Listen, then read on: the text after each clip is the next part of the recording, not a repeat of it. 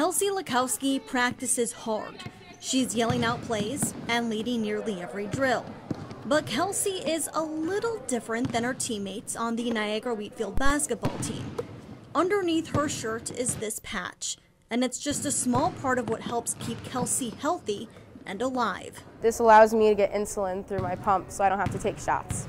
At the age of 3, Kelsey was diagnosed with type 1 diabetes. It's why she carries these instruments to check her blood sugar levels and a water bottle she has to fill roughly 4 to 5 times a practice. Sometimes it's really tough, sometimes I'm not feeling good at all, but you have to push through it. It's something you have to get through. Kelsey pushes through it every day, and it's hard to ignore her passion and love for the game. Know that she's laying on the line every single game, every single practice. That means a lot to us and shows that her level of commitment and loyalty to the girls and to the team. Kelsey is as strong a person and player as anyone and knows how diabetes can impact a person's life, which is why she's giving back with help from others. Outside of every home basketball game are these red donation jars. Inside is money collected from the community, and this money goes right to Kelsey, who in turn gives it to others with type 1 diabetes. It's honestly such a blessing to see people give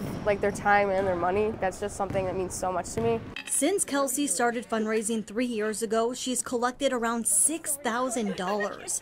That money sends kids with type 1 diabetes to a camp that changed Kelsey's life. I learned so much about diabetes and what it means to be a diabetic when you're a young kid. We just really want to send people there so that they can have the opportunity that I did. An opportunity to understand that their diagnosis isn't who they are. Type 1 diabetes doesn't define me as a person. I went for it and I love basketball. It's my favorite sport. So if I hadn't tried and I hadn't given it a chance, I probably wouldn't have been here where I am today.